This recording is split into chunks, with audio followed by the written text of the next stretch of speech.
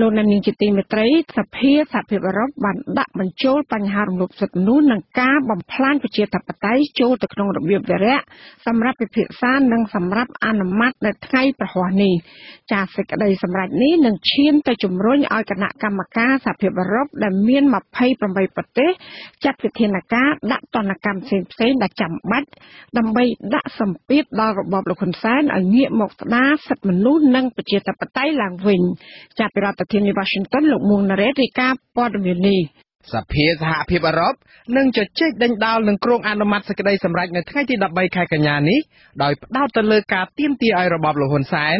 ទម្លាក់ចោលរាល់បទចោទប្រកាន់ប្រឆាំងទៅលើប្រធានគណៈបក្សសង្គ្រោះជាតិលោកកឹមសុខាសេចក្តីសម្រេចនេះក៏នឹងផ្ដោតទៅលើការចាត់វិធានការចាំបាច់នានាដើម្បីផ្ដល់នីតិសម្បទាឲ្យគណៈបក្សសង្គ្រោះជាតិអាចដំណើរការឡើងវិញនិងផ្ដល់សម្បទាឲ្យមន្ត្រីជាន់ខ្ពស់គណៈបកប្រឆាំងទាំង118នាក់មានសិទ្ធិធ្វើនយោបាយដោយប្រក្រតីបានវិញជាបន្ទាន់និងទាមទារឲ្យរបបនេះស្ដារប្រជាធិបតេយ្យនីតិរដ្ឋនិងគោរពសិទ្ធិមនុស្សនិងសិទ្ធិសេរីភាពជាមូលដ្ឋានដទៃទៀតរបស់ប្រជាពលរដ្ឋទូទៅដែលរងការរឹតបន្តឹងយ៉ាងដំណំក្រោមការដឹកនាំរបស់លោកហ៊ុនសែនតាំងតែពីក្រោយការចាប់ខ្លួនលោកកឹមសុខាសភាសហភាពអឺរ៉ុបបានចេញសេចក្តីសម្រេចចំនួន2មួយគឺចេញកាលពីថ្ងៃទី14ខែកញ្ញាឆ្នាំ2017និងមួយទៀតចេញកាលពីថ្ងៃទី14ខែធ្នូឆ្នាំ2017ចំណែកឯក្រុមប្រឹក្សាសហភាពអឺរ៉ុបក៏បានចេញសេចក្តីសន្និដ្ឋានរបស់ខ្លួនមួយដែរកាលពីថ្ងៃទី26ខែកុម្ភៈឆ្នាំ2018ដែលសុទ្ធតែផ្ដោតទៅលើការរំលោភសិទ្ធិមនុស្សនិងការបំផ្លាញប្រជាធិបតេយ្យក្រោមរបបលោកហ៊ុនសែនទាំងអស់ភ្លាមក្រោយការបោះឆ្នោតមួយថ្ងៃសហភាពអឺរ៉ុបក៏បានចេញសេចក្តីថ្លែងការណ៍បញ្ជាក់ចំហថាការបោះឆ្នោតនោះមានបញ្ហានិងមិនអាចទទួលយកបានព្រោះប្រព្រឹត្តទៅនៅក្នុងបរិយាកាសនយោបាយដែលមានការរឹតបន្តឹងយ៉ាងខ្លាំងទៅលើភាគីដែលពាក់ព័ន្ធរួមមានគណៈបកប្រឆាំងអង្គការសង្គមស៊ីវិលនិងប្រព័ន្ធផ្សព្វផ្សាយឯករាជ្យជាដើមអ្នកនាំពាក្យសហភាពអឺរ៉ុបកាលនោះបានបញ្ជាក់ថាការផាត់ចោលគណៈបកសង្គ្រោះជាតិដែលជាដៃគូប្រកួតប្រជែងដ៏សំខាន់នៅក្នុងឆាកនយោបាយគឺធ្វើឲ្យការបោះឆ្នោតនោះខ្វះការប្រកួតប្រជែងស្មោះត្រង់និងត្រឹមត្រូវការបោះឆ្នោតបែបនេះមិនបានឆ្លុះបញ្ចាំងពីឆន្ទៈពិតប្រាកដរបស់រាជម្ចាស់ឆ្នោតតាមបែបប្រជាធិបតេយ្យនោះឡើយហេតុដូច្នេះលទ្ធផលនៃការបោះឆ្នោតគឺមិនអាចជឿទុកចិត្តបាននៅក្នុងខ្លឹមសារនៃសេចក្តីសម្រេចដែលគ្រោងនឹងអនុម័តនៅថ្ងៃនេះទៀតសោតសភាសហភាពអឺរ៉ុបបានសង្កត់ធ្ងន់បន្ថែមថាការបោះឆ្នោតកាលពីថ្ងៃទី29ខែកក្កដាកន្លងទៅនេះគឺជាការបោះឆ្នោតคล้ายៗដែលប្រែក្លាយកម្ពុជាទៅជារបបឯកបកដឹកនាំតាមបែបផ្ដាច់ការនៅមុនការបោះឆ្នោតដែលរបបលោកហ៊ុនសែនផាត់គណៈបកសង្គ្រោះជាតិចេញសហភាពអឺរ៉ុបសម្ដែងការមិនពេញចិត្តយ៉ាងខ្លាំងដោយដាក់ទណ្ឌកម្មតាមរយៈការកាត់ផ្តាច់ជំនួយទាំងស្រុងដែលធ្លាប់ផ្ដល់ឲ្យគណៈកម្មាធិការជាតិរៀបចំការបោះឆ្នោតកោជបជាការសម្ដែងចំហមិនគាំទ្រការបំផ្លាញប្រជាធិបតេយ្យនេះសហភាពអឺរ៉ុបមិនបញ្ជូនអ្នកសង្កេតការបោះឆ្នោតដើម្បីទៅឃ្លាំមើលដំណើរការបោះឆ្នោតកាលពីថ្ងៃទី29ខែកក្កដានោះទេមិនតែប៉ុណ្ណោះសហភាពអឺរ៉ុបថែមទាំងបានបង្ហាញចំហមិនទទួលស្គាល់លទ្ធផលបោះឆ្នោតនិងមិនទទួលស្គាល់រដ្ឋសភាថ្មីតាមរយៈការមិនបញ្ជូនតំណាងសហភាពអឺរ៉ុបទៅចូលរួមនៅក្នុងពិធីបើកប្រជុំលើកដំបូងរបស់សភាឯកបកតាមការអញ្ជើញរបស់លោកហ៊ុនសែននោះទេ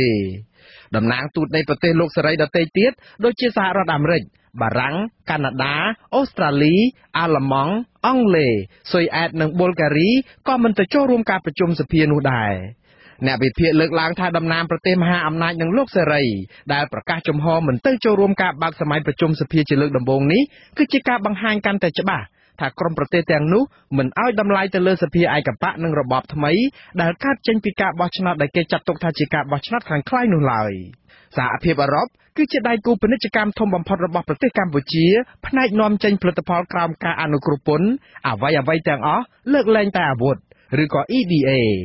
លក្ខខណ្ឌនៃការបន្តកិច្ចព្រមព្រៀងពាណិជ្ជកម្មក្រោមការអនុគ្រោះពន្ធនេះគឺទាល់តែប្រទេសកម្ពុជាគោរពសិទ្ធិមនុស្សនិងប្រជាធិបតេយ្យជាមូលដ្ឋានក៏ប៉ុន្តែស្ថានភាពរំលោភសិទ្ធិមនុស្សនិងបំផ្លាញប្រជាធិបតេយ្យនៅកម្ពុជាត្រូវបានអ្នករាយការណ៍ពិសេសរបស់អង្គការសហប្រជាជាតិទទួលបន្ទុកសិទ្ធិមនុស្សប្រចាំកម្ពុជាអ្នកស្រីរ៉ូណាស្មីតរកឃើញថាមានសភាពធ្ងន់ធ្ងរនិងបានរាយការណ៍ទៅជូនក្រុមប្រឹក្សាសិទ្ធិមនុស្សនៃអង្គការសហប្រជាជាតិថែមទៀតផង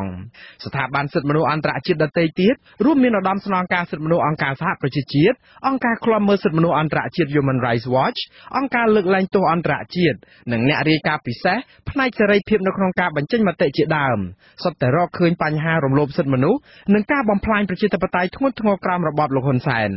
បញ្ហាទាំងអស់នេះតម្រូវឲ្យសហភាពអឺរ៉ុបបញ្ជូនគណៈប្រតិភូមួយក្រុមដើម្បីស្វែងរកការពិតនៅកម្ពុជាកាលពីដើមខែកក្កដាឆ្នាំ2018ក្រោយបញ្ចប់បេសកកម្មរយៈពេលមួយសប្តាហ៍នោះសហភាពអឺរ៉ុបក៏បានចេញសេចក្តីថ្លែងការណ៍មួយព្រមានរបបលោកហ៊ុនសែនថាជំរឿសចុងក្រោយគឺគ្មានអ្វីក្រៅពីការផ្ដាច់ការអនុគ្រោះពន្ធនោះឡើយប្រសិនបើរបបនេះនៅតែប្រងើយកន្តើយមិនព្រមស្ដារសិទ្ធិមនុស្សនិងប្រជាធិបតេយ្យឡើងវិញរហូតមកដល់ពេលនេះស្ថានភាពរំលោភសិទ្ធិមនុស្សនិងបំផ្លាញប្រជាធិបតេយ្យគ្មានភាពប្រសើរឡើងអ្វីក្រៅពីការដោះលែងអ្នកទោសនយោបាយនិងអ្នកទោសមនសិការមួយចំនួនក្រោយរបបនេះរងសម្ពាធខ្លាំងពីសហគមន៍អន្តរជាតិនិងក្រោយពីអ្នកជាប់ឃុំទាំងនោះត្រូវបង្ខំចិត្តសរសេរលិខិតសុំទោសលោកហ៊ុនសែនដើម្បីជាថ្នូរបាននៅក្រៅឃុំតែប៉ុណ្ណោះជំវិញការស្ដារសិទ្ធិមនុស្សនិងប្រជាធិបតេយ្យឡើងវិញនេះសហភាពអឺរ៉ុបនៅក្នុងសេចក្តីសម្រេចដែលគ្រោងនឹងអនុម័តដដែលនេះស្នើឲ្យរបបលោកហ៊ុនសែនប្រញាប់ស្វះស្វែងរកការចរចាជាមួយនឹងគណៈបកប្រឆាំងដើម្បីរកដំណោះស្រាយនយោបាយឲ្យបានឆាប់បើមិនដូច្នេះទេសហភាពអឺរ៉ុបស្នើឲ្យរដ្ឋាភិបាលទាំង28ប្រទេសនៃសហភាពអឺរ៉ុបរៀបចំបញ្ជីឈ្មោះបុគ្គលមួយចំនួននៃរបបលោកហ៊ុនសែនដែលចូលដៃនៅក្នុងការរំលាយគណៈបកសង្គ្រោះជាតិនិងការរំលោភសិទ្ធិមនុស្សនិងបំផ្លាញប្រជាធិបតេយ្យដើម្បីដាក់ទណ្ឌកម្មប្រឆាំងទៅលើអ្នកទាំងអស់នោះជាចុងក្រោយសេចក្តីសម្រេចរបស់សហភាពអឺរ៉ុបនេះស្នើឲ្យគណៈប្រតិភូស្វែងរកការពិតរបស់សហភាពអឺរ៉ុបផ្សព្វផ្សាយជាសាធារណៈនិងរាយការណ៍ជូនសភាសហភាពអឺរ៉ុបអំពីរបាយការណ៍ដែលខ្លួនបានរកឃើញកាលពីចុះទៅប្រទេសខ្មែរនិងបង្ហាញអំពីវិធានការដែលខ្លួននឹងចាត់ការផ្អែកលើការរកឃើញនោះមិនតែប៉ុណ្ណោះសភាសហភាពអឺរ៉ុបក៏បានស្នើឲ្យរដ្ឋាភិបាលសហភាពអឺរ៉ុបចាប់ផ្ដើមរិះរកវិធានការកាត់ផ្តាច់ការអនុគ្រោះពន្ធក្រោមកិច្ចព្រមព្រៀង EBA ដើម្បីជាការឆ្លើយតបទៅនឹងការមិនគោរពលក្ខខណ្ឌនៃការគោរពសិទ្ធិមនុស្សនិងប្រជាធិបតេយ្យអាស៊ីសេរីមិនអាចសុំប្រតិកម្មពីខាងរបបលោកហ៊ុនសែនបាននៅឡើយទេក៏ប៉ុន្តែអ្នកនាំពាក្យរបបលោកហ៊ុនសែនគឺលោកផៃស៊ីផានបានប្រាប់ប្រព័ន្ធឃោសនារបស់លោកហ៊ុនសែនកាលពីថ្ងៃទី12ខែកញ្ញាម្សិលមិញនេះថាសេចក្តីសម្រេចដែលគ្រោងនឹងអនុម័តរបស់សភាសហភាពអឺរ៉ុបនេះគឺឆ្លុះបញ្ចាំងនៅអត្តចរិតចក្រពត្តិនិងអាណានិគមនិយមដែលគួរឲ្យអាម៉ាស់មិនស៊ីវិល័យនិងគួរឲ្យស្អប់ខ្ពើមលោកផៃស៊ីផានបន្ថែមថាកម្ពុជាមិនលុតជង្គង់ក្រោមការដាក់ទណ្ឌកម្មដើម្បីវាយប្រហារអ្វីដែលលោកអះអាងថាជាការរំលាយនីតិរដ្ឋហើយបែរជាលើកដំកើងវប្បធម៌នីតិរដ្ឋភាពនោះឡើយទោះជាយ៉ាងនេះក្តីអ្នកវិភាគលើកឡើងថាកម្ពុជានឹងពិបាកគេចផុតពីការដាក់ទណ្ឌកម្មពីសហគមន៍អន្តរជាតិខ្លាំងណាស់ប្រសិនបើលោកហ៊ុនសែននៅតែមិនព្រមស្ដារសិទ្ធិមនុស្សនិងប្រជាធិបតេយ្យដោយអ្វីដែលជាសំណូមពរនឹងការស្នើរបស់ប្រទេសម្ចាស់ជំនួយនិងដៃគូពាណិជ្ជកម្មទាំងអស់នេះនោះទេខ្ញុំបាទមួងណារ៉េតអាស៊ីសេរីរដ្ឋធានី Washington លោកអ្នកស្ដាប់ជាទីមេត្រីតកតងនឹងប្រធានគណៈបក្សសង្គ្រោះជាតិនិងអ្នកទោសនយោបាយផ្សេងទៀតអង្គការឃ្លាំមើលសិទ្ធិមនុស្សអន្តរជាតិ Human Rights Watch ជំរុញឲ្យរបបលោកហ៊ុនសែនដោះលែងនិងទម្លាក់ចោលជាបន្ទាន់ដោយឥតលក្ខខណ្ឌនៅរាល់បទចោទប្រកាន់លើអ្នកនយោបាយទាំងអស់នៅកម្ពុជាចាអង្គការនេះបានដឹងថាក្នុងចំណោមអ្នកទោសនយោបាយចំនួន30នាក់គឺមានអ្នកទោសចំនួន21នាក់ហើយត្រូវបានដោះលែងដោយសារតែរបបលោកហ៊ុនសែនចង់ឲ្យសហគមន៍អន្តរជាតិទទួលស្គាល់ជាផ្លូវការក្រោយពីបានរៀបចំព្រឹត្តិការណ៍បោះឆ្នោតកាលពីថ្ងៃទី29ខែកក្កដាកន្លងមកនេះហើយដែលត្រូវបានគេចាត់ទុកថាជាការបោះឆ្នោតคล้ายៗចាសូមអញ្ជើញស្ដាប់សេចក្តីរាយការណ៍របស់លោកមានរិទ្ធជុំវិញព័ត៌មាននេះនាយកប្រតិបត្តិទទួលបន្ទុកកិច្ចការតំបន់អាស៊ីរបស់អង្គការឃ្លាំមើលសិទ្ធិមនុស្សអន្តរជាតិ Human Rights Watch លោក Brett Adams មានប្រសាសន៍នៅក្នុងសេចក្តីប្រកាសព័ត៌មានចេញផ្សាយនៅថ្ងៃទី12កញ្ញាថារបបលោកហ៊ុនសែនគួរតែដោះលែងរាល់អ្នកទោសនយោបាយទាំងអស់និងទម្លាក់ចោលរាល់បទចោទប្រឆាំងនឹងពួកគេដែលក្នុងនោះរួមទាំងលើប្រធានគណៈបក្សសង្គ្រោះជាតិលោកកឹមសុខាផងដែរលោក Brett Adams បន្តថាលោកហ៊ុនសែនគួរតែបដិញ្ញាចិត្តបញ្ឈប់ចោលទាំងស្រុងនៅរាល់ការចាប់ខ្លួនក្រុមអ្នករិះគន់ដែលលោកបានបន្តប្រើប្រាស់ដើម្បីឲ្យក្តោបក្តាប់អំណាចផ្ដាច់ការរបស់លោកឆ្លើយតបនឹងបញ្ហានេះមន្ត្រីនាំពាក្យរបបលោកហ៊ុនសែនលោកផៃស៊ីផានថ្លែងប្រាប់អាស៊ីសេរីកាលពីថ្ងៃទី12កញ្ញាថាករណីឃាត់ខ្លួនសកម្មជននយោបាយគឺជាដែនសមត្ថកិច្ចរបស់តុលាការហើយរបបរបស់លោកពុំមានពាក់ព័ន្ធនឹងបញ្ហានេះទេលោកផៃស៊ីផានថាការស្នើឡើងរបស់អង្គការ Human Rights Watch នេះគឺជាបំណងផ្ទាល់ខ្លួនបង្កប់នៅចេតនាទុច្ចរិតលើរដ្ឋាភិបាលក៏ប៉ុន្តែលោកថាអង្គការនេះពុំមានសមត្ថកិច្ចដាក់បន្ទុកដល់តុលាការឬរបបលោកហ៊ុនសែននោះទេមិនស្គាល់ជំនួយតុលាការទេព្រោះម្នាក់នេះមានគំនិតស្វងទៅខុសគ្នាហើយមានអ្វីទៅតែអង្គហេតុទៅខុសគ្នាតែផលវិបាក ចេញពីអង្គច្បាប់នេះនៅក្នុងនេះមានពីខុសគ្នាបាទហើយអង្គការនោះតែមានគំនិតទុច្ចរិតយកការអនុវត្តនីតិរដ្ឋទៅជាហេតុផលនយោបាយទៅវិញលោកផៃសិផានអះអាងថាការដោះលែងអ្នកទោសកាលពីពេលកន្លងទៅនេះគឺពុំមានពាក់ព័ន្ធនឹងការផ្សះផ្សាជាតិនោះឡើយព្រោះថាដំណើរការបច្ចុប្បន្ននេះគឺជាដំណាក់កាលឯកភាពជាតិនិងនីតិរដ្ឋលោកផៃសិផានបន្តថាការដោះលែងអ្នកទោសនយោបាយនាពេលកន្លងទៅថ្មីនេះគឺអនុវត្តតាមនីតិវិធីដោយសារតែអ្នកទាំងនោះបានជាប់គុកបម្រើទណ្ឌកម្មរបស់ពួកគេអស់មួយរយៈរួចជាស្រេចទៅហើយនីតិវិធីហ្នឹងគេក៏មានសិទ្ធិក្នុងការធ្វើសារពិតរបស់ពួកគេហើយទី3នេះគឺមានសិទ្ធិជាសម្បត្តិសូមឆ្លើយដល់យុវជនក្នុងការដើរបន្តឲ្យព្រះមហាក្សត្រទទួលបាននៅព្រះរាជប្រទានពរនឹងឯងនៅជានីតិវិធីនៅក្នុងកម្ពុជាហើយរដ្ឋតែរាជរដ្ឋាភិបាលឬយុវជនមិនមែនសិក្សានៅក្រមបង្គាប់បញ្ជាពលបរទេសឬអង្គការណាមួយយ៉ាងណាក៏ដោយអង្គការឃ្លាំមើលសិទ្ធិមនុស្សអន្តរជាតិ Human Rights Watch សង្កត់ធ្ងន់ថាប្រទេសកម្ពុជាបានអនុម័តកតិកាសញ្ញាអន្តរជាតិស្តីពីសិទ្ធិពលរដ្ឋនិងសិទ្ធិនយោបាយដែលមានចែងអំពីសិទ្ធិបញ្ចេញមតិការជួបប្រជុំដោយសន្តិវិធីនិងការបង្កើតអង្គការសមាគមនានាអង្គការនេះថារាល់សវនាការជាពិសេសលើសំណុំរឿងទាំងឡាយណាដែលជាសំណុំរឿងនយោបាយតែងតែរំលោភជាប្រព័ន្ធលើសិទ្ធិទទួលបានការកាត់ក្តីដោយស្មើភាពគ្នានៅចំពោះមុខច្បាប់របស់ចុងចោតអ្នកទោសនយោបាយនិងអ្នកឃុំខ្លួនបណ្ដោះអាសន្នរងចាំសវនាការលើអង្គសេចក្តីរួមមានសមាជិកនិងក្រុមអ្នកគាំទ្រគណបក្សសង្គ្រោះជាតិសកម្មជនគណបកប្រឆាំងអ្នកការពារសិទ្ធិមនុស្សនិងអ្នកកាសែតដែលរាយការណ៍ឲ្យអង្គភាពព័ត៌មានឯករាជ្យពួកគេត្រូវបានឃុំខ្លួនក្នុងពន្ធនាគារឬកាត់ទោសនិងចាប់ដាក់គុកដោយសារតែពួកគេបានរិះគន់ប្រឆាំងនឹងលោកហ៊ុនសែនឬគណបកប្រជាជនកម្ពុជាថ្មីនេះទៀតសោតផលិតករខ្សែភាពយន្តឯកសារជនជាតិអូស្ត្រាលីលោក James Richardson វ័យ69ឆ្នាំក៏ត្រូវបានកាត់ទោសពីបទចារកម្មឲ្យជាប់ពន្ធនាគាររយៈពេល6ឆ្នាំអង្គការឃ្លាំមើលសិទ្ធិមនុស្សអន្តរជាតិ Human Rights Watch ឲ្យដឹងទៀតថាក្នុងចំណោមអ្នកទោសនយោបាយដែលរបបលោកហ៊ុនសែនបានដោះលែងចំនួន21រូបហើយនោះក្នុងនោះមានអ្នកទោសនយោបាយមួយចំនួននៅតែបន្តប្រឈមនឹងការជាប់ចោទពីបទឧក្រិដ្ឋដដែលដែលជាបទចោទមានចរិតនយោបាយក្នុងនោះរួមមានប្រធានគណបកប្រឆាំងលោកកឹមសុខាអ្នកវិភាគនយោបាយលោកកឹមសុខសកម្មជនដីធ្លីអ្នកស្រីទេវនីនិងអតីតអ្នករាយការណ៍ព័ត៌មានអាស៊ីសេរី2រូបគឺលោកអ៊ួនឈិននិងលោកយាងស្ថិរិនក្នុងចំណោមអ្នកទោសនយោបាយដែលទើបបានដោះលែងទាំងនោះលោកកឹមសុខបានទទួលរងនឹងការគំរាមកំហែងជាថ្មីម្ដងទៀតពីលោកហ៊ុនសែនថាលោកនឹងត្រូវប្រឈមនឹងការចាប់ដាក់ពន្ធនាគារឡើងវិញលោក Brett Adams ថាការគំរាមចាប់ដាក់ពន្ធនាគារឡើងវិញលើបទចោទដទៃទៀតពីសំណាក់លោកហ៊ុនសែននេះបង្ហាញថាការដោះលែងអ្នកទោសនយោបាយនាពេលថ្មីនេះគឺគ្រាន់តែជាផ្នែកមួយនៃឆាកល្ខោនហើយមិនបង្ហាញឲ្យឃើញពីការផ្លាស់ប្ដូរណាមួយឡើយជុំវិញវិធីសាស្ត្ររបស់លោកហ៊ុនសែនប្រឆាំងនឹងក្រុមអ្នករិះគន់របស់លោក Brett Adams ថាលោកកឹមសុខត្រូវបានទទួលរងនឹងការគំរាមចាប់ដាក់គុកសាជាថ្មីម្ដងទៀតដោយសារតែលោកគ្រាន់តែនិយាយថា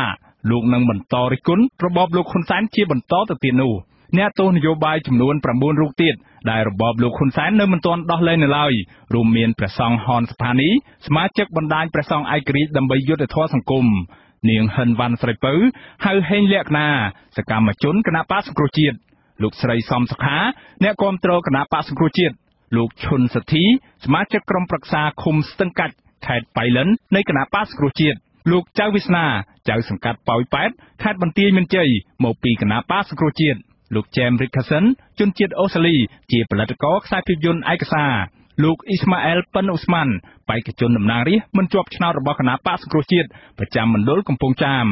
លោកខៀងណាវីនាយកសាលាបឋមសិក្សាខេត្តកំពង់ធំនិងលោកបានសំភីអតីតប្រធានប្រតិបត្តិគណបក្សសង្គ្រោះជាតិប្រចាំខេត្តសៀមរាបលោក Brett Adams ស្នើឲ្យដៃគូពាណិជ្ជកម្មនិងប្រទេសម្ចាស់ជំនួយរបស់កម្ពុជាឲ្យប្រាប់ទៅរបបលោកហ៊ុនសែនថារបបនេះត្រូវតែបញ្ឈប់រាល់ការធ្វើទុកបុកម្នេញនិងកាត់ទោសក្រុមអ្នករិះគន់ហើយត្រូវដោះលែងជាបន្ទាន់អ្នកទាំងឡាយណាដែលរបបនេះបានចាប់ខ្លួនដោយអយុត្តិធម៌លោកថាដៃគូពាណិជ្ជកម្មនិងប្រទេសម្ចាស់ជំនួយរបស់កម្ពុជាត្រូវតែបញ្ជាក់ឲ្យច្បាស់ទៅលោកហ៊ុនសែនថាពួកគេនឹងមិនធ្វើការជាមួយរបបនេះដូចធម្មតាឡើយដរាបណារបបនេះនៅតែបន្តឃុំខ្លួនអ្នកទោសនយោបាយជាបន្តទៅទៀតនោះ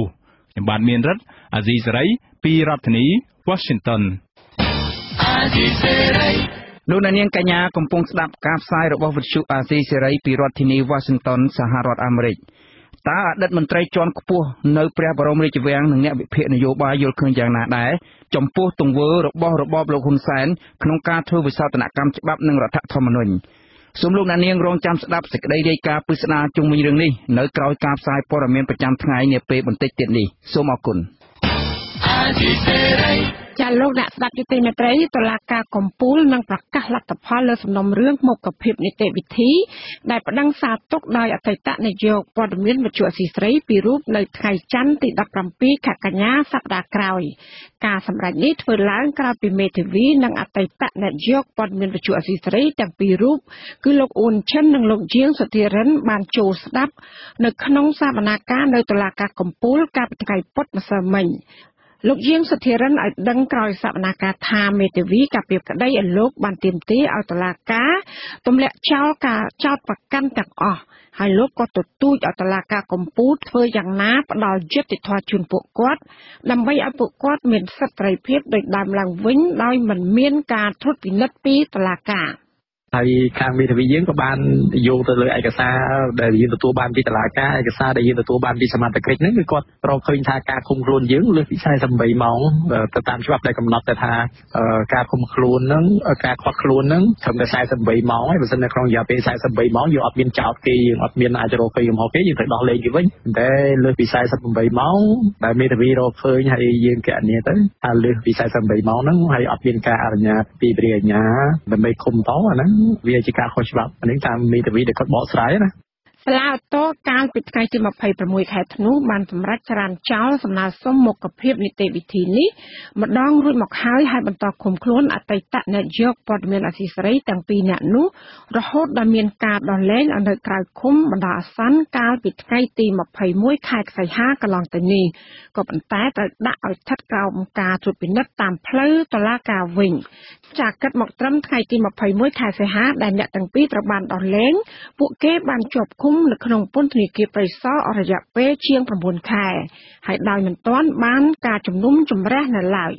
លោកអ៊ុនឈិននិងលោកជាងសុធិរិនត្រូវបានអាជ្ញាធរក្រុងភ្នំពេញចាប់ខ្លួនកាលពីពាក់កណ្ដាលខែវិច្ឆិកាឆ្នាំ2017ហើយត្រូវបានតំណាងអัยការអមតុលាការក្រុងភ្នំពេញចោទប្រកាន់ពីបទផ្ដល់ឲ្យរដ្ឋបរទេសនៅព័ត៌មានជាអាតដែលនាំឲ្យអន្តរាយដល់កិច្ចការពារជាតិតាមមាត្រា445នៃក្រមព្រហ្មទណ្ឌហើយដែលសហគមន៍អ្នកច្បាប់សិទ្ធិមនុស្សថាជាការចោទប្រកាន់គ្មានមូលដ្ឋាននិងមានចរិតនយោបាយលោកជាងសុធិរិនអះអាងថាសប្តាហ៍ថ្ងៃនេះអ្វីត្បិតរូបលោកបានរស់នៅក្រៅឃុំក៏ពិតមែនក៏ប៉ុន្តែជួបការលំបាកជាខ្លាំងក្នុងជីវភាពនៅក្នុងគ្រួសារហើយគ្មានផ្ទះសម្រាប់ស្នាក់នៅគឺរស់នៅជាមួយផ្ទះបងប្អូនមួយរយៈដោយសារតែគ្មានប្រាក់ចំណូលសម្រាប់ដោះស្រាយជីវភាពនៅក្នុងគ្រួសារបញ្ហានេះគឺដោយសារមិនអាចទៅរកការងារធ្វើបាននៅឡើយដោយជាប់រវល់ដែលត្រូវបង្ហាញខ្លួនទៅសមត្ថកិច្ចនិងត្រូវចូលខ្លួនទៅតុលាការជាញឹកញាប់ចាលោកដានីងកញ្ញាកំពុងស្ដាប់ការផ្សាយរបស់វិទ្យុអាស៊ីសេរីដែលផ្សាយចេញពីរដ្ឋធានី Washington ចាមន្ត្រីការពារសិទ្ធិមនុស្សមើលឃើញថាការស្លាប់របស់លោកហងវុធីឬហៅយមរាជដែលជាអតីតកូនចៅរបស់លោកហេងពៅអតីតស្នងការនគរបាលក្រុងភ្នំពេញនោះគឺជារឿងអយុត្តិធម៌ហើយថាជាការបាត់បង់ស័ក្តិសិទ្ធិដ៏សំខាន់មួយនៅក្នុងសំណុំរឿងអ ក្រិតកម្មសំខាន់ជាច្រើនការលើកឡើងនេះគឺនៅបន្ទាប់ពីតនដិតដល់ល្បីរូបនេះបានស្លាប់ដោយសារជំងឺកាលពីថ្ងៃទី10ខែកញ្ញាថ្មីនេះលោកថនតារ៉ូរាយការណ៍ព័ត៌មាននេះប្រធានគ្រប់គ្រងការិយាល័យឃ្លាំមើលសិទ្ធិមនុស្សអង្គការលីកាដូលោកអំសំអាតសម្ដែងការសោកស្ដាយដែលលោកហងវុធីអតីតមន្ត្រីនគរបាលនិងជាដៃស្ដាំរបស់លោកហេងពៅអតីតស្នងការនគរបាលក្រុងភ្នំពេញបានស្លាប់ទាំងនៅជាប់ទោសសរុប51ឆ្នាំដោយគ្មានឱកាសស្វែងរកយុត្តិធម៌សម្រាប់ខ្លួនឯងនិងគ្មានឱកាសជួបជុំសាច់ញាតិក្នុងជីវិតចុងក្រោយរបស់លោកកាលពីខែមិថុនាឆ្នាំ2006លោកហងវុធីត្រូវបានតុលាការក្រុងភ្នំពេញកាត់ឲ្យជាប់ពន្ធនាគារ51ឆ្នាំពាក់ព័ន្ធនឹងសំណុំរឿងអ ក្រិត តសម្រាប់មនុស្សជាមួយនឹងលោកហេងពៅព្រមទាំងបកពួកជាច្រើនរូបផ្សេងទៀតសំណុំរឿងកិច្ចកម្មទាំងនោះរួមមានពីបទសម្លាប់ចៅក្រមសុកសេដ្ឋាមុនីនិងប៉ុនប៉ងសម្រាប់មេបញ្ជាការ PM លោកសៅសុខានិងអគ្គបរិយាញ្ញាលោកអុកសាវុតព្រមទាំងសំណុំរឿងប៉ុនប៉ងបាញ់សម្លាប់អតីតប្រធានសាខាអគ្គិសនីកម្ពុជាលោកគឹមតារាវុធជាដើមប៉ុន្តែលោកហងវុធីបានបដិសេធការចោទប្រកាន់ទាំងនេះហើយប្រកាសប្តឹងឧទ្ធរណ៍លោកហងវុធីក៏ធ្លាប់ហែកគុករត់កាលពីឆ្នាំ2006ដែរប៉ុន្តែលោកបានចោទថាឧត្តមសេនីយ៍ម៉ាក់ជីតូបច្ចុប្បន្នជាអគ្គស្នងការរងនគរបាលជាតិនិងជាអគ្គលេខាធិការអាជ្ញាធរជាតិប្រយុទ្ធប្រឆាំងគ្រឿងញៀនជាអ្នកនៅពីក្រោយការរៀបចំឈុតឆាកបង្ខំឲ្យរូបលោករត់ចេញពីគុកព្រៃសរជាមួយអ្នកទោស11អ្នកផ្សេងទៀតដើម្បីយករូបលោកទៅសម្លាប់បំបិទមាត់ពីព្រោះតែលោកដឹងរឿងសម្លាប់មនុស្សក្រៅប្រព័ន្ធច្រើនករណីពេកប៉ុន្តែលោកហងវុធីបានដឹងខ្លួនមុនទើបរត់គេចខ្លួននិងបានរស់លាក់ខ្លួនពីសង្គមអស់រយៈពេលប្រមាណ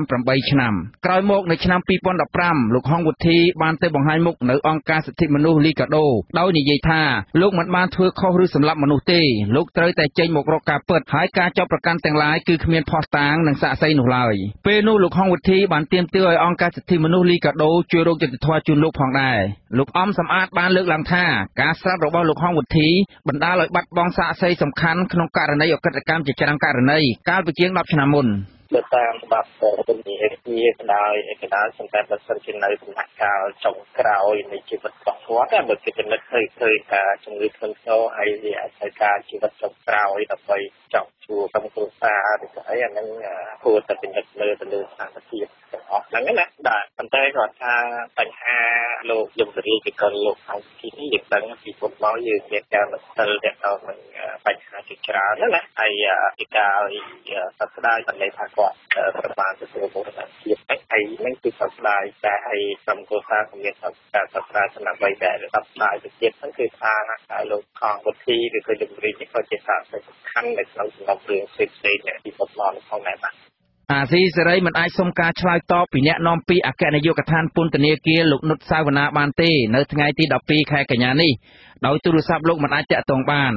ប៉ុន្តែលោកនុតសាវណ្ណាបានប្រាប់សារព័ត៌មានក្នុងស្រុកថាលោកហងវុធីអាយុ48ឆ្នាំបានទទួលមរណភាពដោយសារជំងឺក្រិនថ្លើមទាកទឹកនិងជំងឺសួតកាលពីថ្ងៃទី10ខែកញ្ញានៅពេលព្យាបាលក្នុងមន្ទីរពេទ្យខ្មែរសូវៀតលោកអំសំអាតបានថ្លែងថាប្រសិនបើក្រុមគ្រួសាររបស់លោកហងវុធីរកឃើញមូលហេតុនៃការស្លាប់របស់លោកហងវុធីផ្ទុយពីការអះអាងរបស់សមត្ថកិច្ចក្រុមគ្រួសារលោកអាចប្តឹងទាមទារយុត្តិធម៌បាន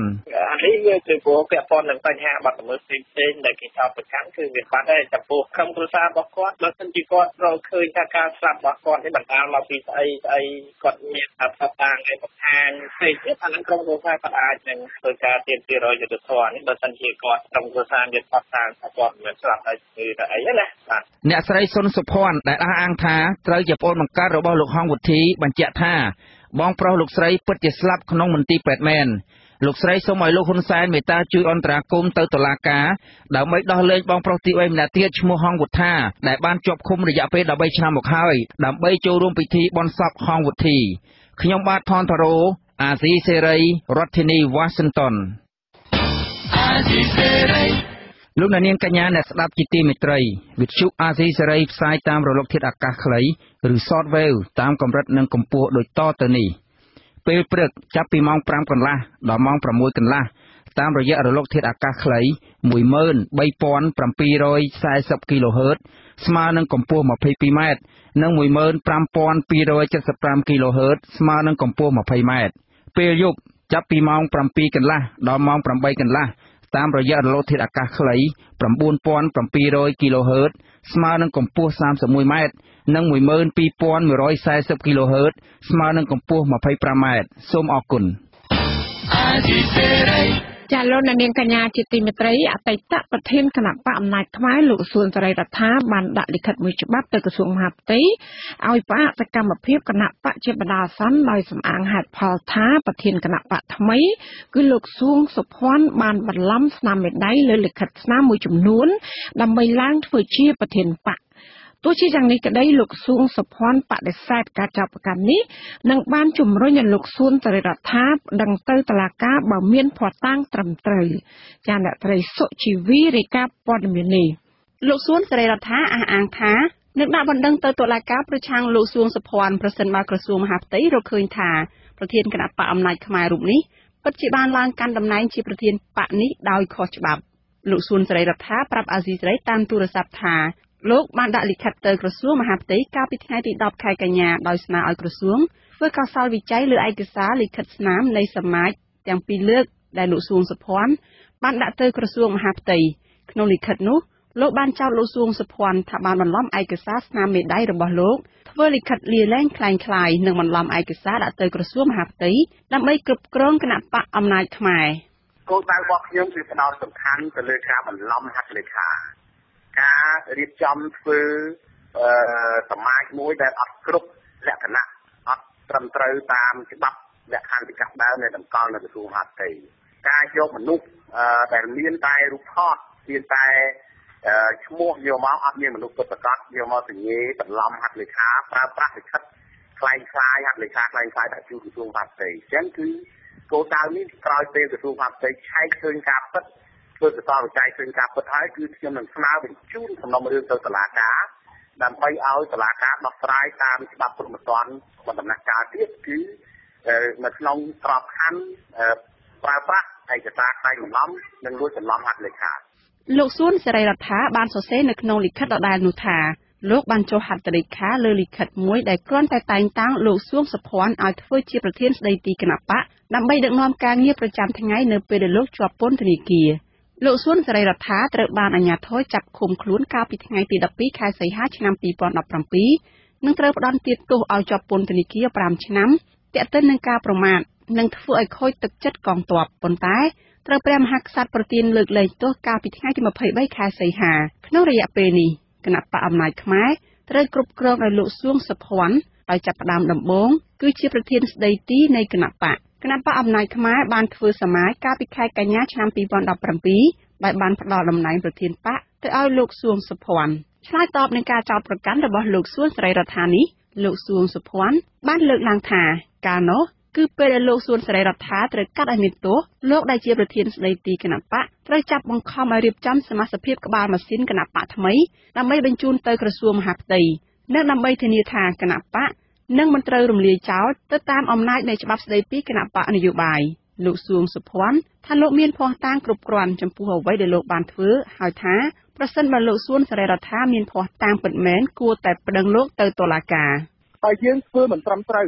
មិនស្របច្បាប់ក្រសួងមហាផ្ទៃក៏អត់ទទួលស្គាល់ដែរពីព្រោះគេមានគណៈកម្មការពិនិត្យហើយចំពោះការចោទប្រកាន់ខ្លែងបន្លំឯកសារលាលែងនេះខ្ញុំសូមបញ្ជាក់ផ្លូវច្បាប់មួយទៀតប្រសិនបើលោកសួនសេរីរដ្ឋាមិនបានលាលែងពីគណៈបកអំណាចខ្មែរហើយលោកសួនសេរីរដ្ឋាបានប្រព្រឹត្តបទល្មើសដូចមានចែងនៅក្នុងក្រមព្រហ្មទណ្ឌហើយខ្លាយជាទណ្ឌពិត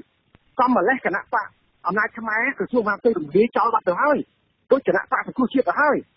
ខ្ញុំចង់សួរមួយឬឲ្យអ្នកសារព័ត៌មានជួយជំរុញខ្ញុំឲ្យលោកសួនសេរីរដ្ឋាបង្ហាញភស្តុតាង